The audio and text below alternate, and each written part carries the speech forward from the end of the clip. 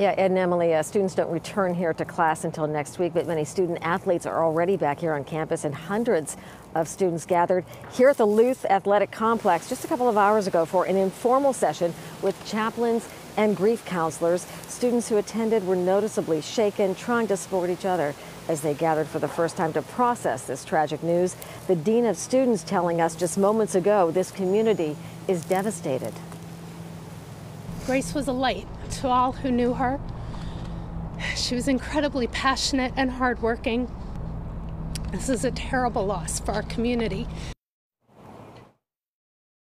You know, it's really sad.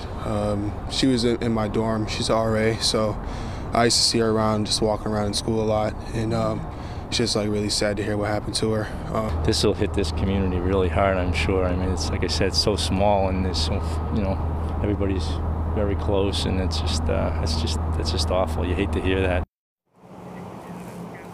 Now, these photos of Grace Rett come from the rowing team's Facebook page. Fellow athletes told us that they are a close-knit bunch. You can tell that from these photos, the way they not only train together but hang out together. There's a lot of team building, a lot of close friendships. So this will hit the team hard, the athletic community, the entire campus. There is grief counseling already being made available here that will continue. And there will also be a celebration of Grace Rett's life as students return here for the new semester in the coming days. We're live at Holy Cross in Worcester. I'm Mary Saladna, WCVB News Center 5.